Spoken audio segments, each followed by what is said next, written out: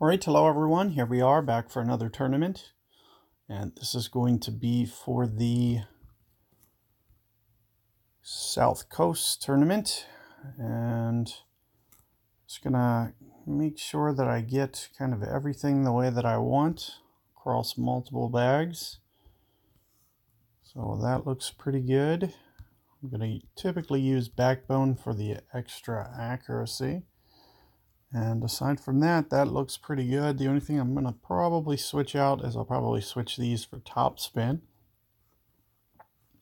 But that's more or less going to be how my bag looks. And we are going to get underway here. Pro Division, hole number 1.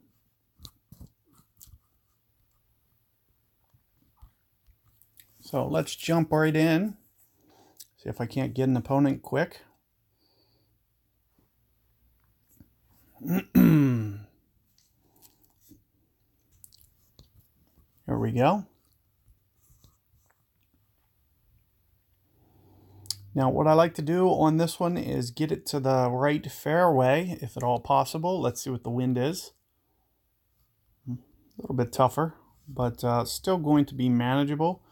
We're going to play a curl shot, and that's one of the biggest reasons to use quarterback here is for the precision. I'm looking kind of 7 rings out in this case, and it's going to land somewhere right around here. I'm trying to stay away from that very edge if I can. Stay at least a couple rings away. And here you can see I do pick up a great ball. However, I should have enough curl to hopefully, so not quite, but no real penalty going to be done here. That's typically going to be the approach that you want to take, is try to get it over to that right. It's not going to really affect my score if I have it rolled into that bunker or into the rough where you see, as I'll still be able to, get to the green. It's just going to basically make my eagle a little bit tougher. So if you can get just a little bit more aggressive, maybe a katana or a kingmaker ball, just to give it that little bit of extra curl, that would be ideal. Try to stay away from the hook slice approach. As you can see, my opponent does a hook slice. I would try to stay away from that because of the accuracy. It's going to be harder to keep that consistent on a, each time that you play it through. It'll just be harder to replicate. But you can see my opponent does shoot that well down. Now, there's a couple different ways that I can go about doing this. I'm thinking about just trying to do some kind of rough bump here.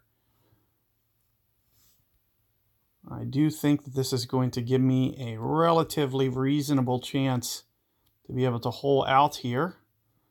And, I'm thinking somewhere in the neighborhood of 1.75 per ring or so.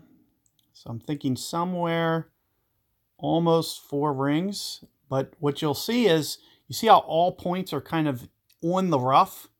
That means that I expect, even with great ball, to be able to pull this off. So that's one of the biggest reasons that I'm doing this. You can see I did catch a great ball, but it still hits the rough surface there. It's going to give you a good chance, if you do catch the perfect ball, for it to roll out and hopefully get an eagle. I felt that needle wasn't very fluid, so for whatever reason, it just seemed to kind of be a bit laggy there. But, let's take a look at my opponent's shot here. One of the things that you'll probably want to avoid is trying to land too close to the fringe line there. So you won't want to touch up on this part of the screen with the second and third bounce. You'll want to stay off of the fringe. It makes it a little bit easier. So here you can see it rolls out. It's going to be a birdie. But I'm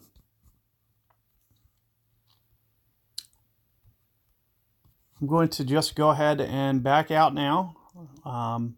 This will get me in the replay pool, and I'll be able to, kind of instant match and basically, just play through a little bit quicker. So good luck with that first hole. You know, there's going to be kind of a variety of different ways to do that. Just keep in mind you're shooting down to a lower target.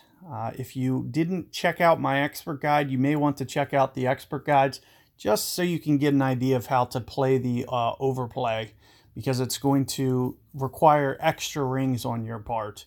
So good luck there, and I'll see you on hole 2 coming up.